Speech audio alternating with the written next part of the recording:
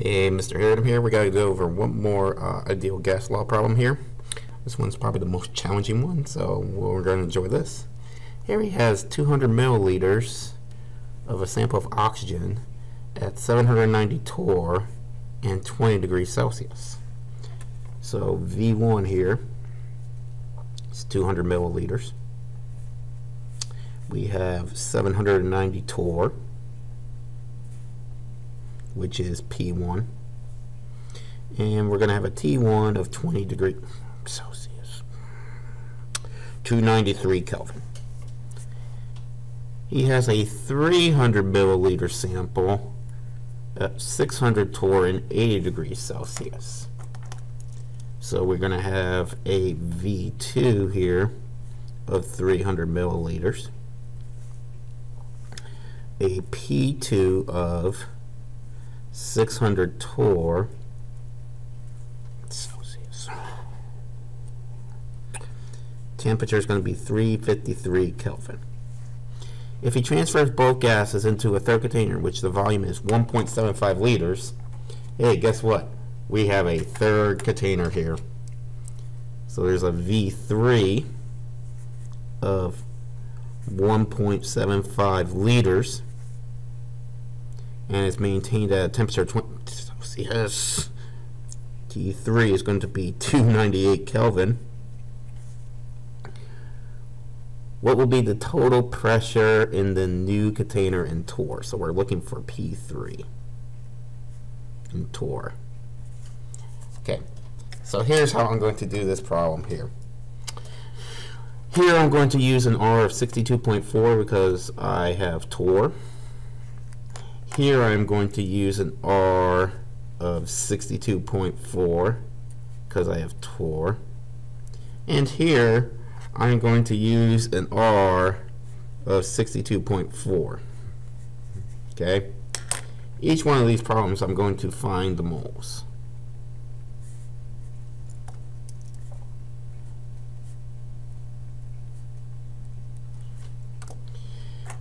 Now this moles and this moles is going to be added together here because these do not react, and that's going to give me the third moles over here, and then I can find the pressure.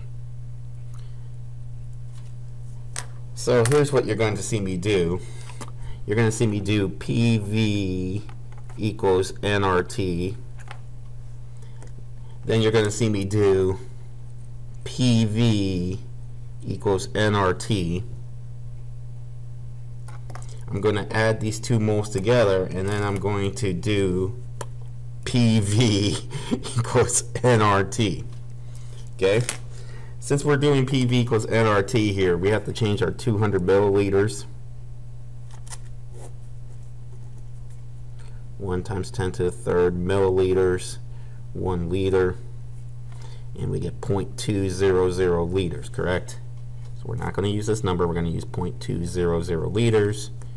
And if I do this one in my head really quick too, this is going to be 0.300 liters. Okay? So we're going to do the ideal gas law 3 times. Challenge accepted. You better believe it. We're going to get this done. I triple dog dare you. We will. Don't you worry. Now, here we go. 790 goes here. 0.2 goes here. And 62.4 and 293. N is equal to 790 times 0.2 divided by 62.4 divided by 293. Remember, this is a double divide the way I do it. Okay? And we get our first moles of 0.008641 moles. Now we are going to do PV equals nRT again here. 600 torr times 0.3 liters equals N. 62.4, 353 Kelvin. Okay. Well, that one's really flashy. Okay, so n is equal to 600 times 0.3 divided by 62.4 divided by 353. So we get n is equal to 0.0081717 moles. Okay. I am now going to add these two together here. So 0.008641 moles plus 0.0081717 moles equals a great number. 0.0168127 moles. That's my N for this third one here. And then you're going to see me do this again here. So now it's PV equals nRT. So this is P equals 1.75 times 0.0168127 times 62.4 times 298. P equals 0.0168127 times 62.4 times 298 divided by 1.75.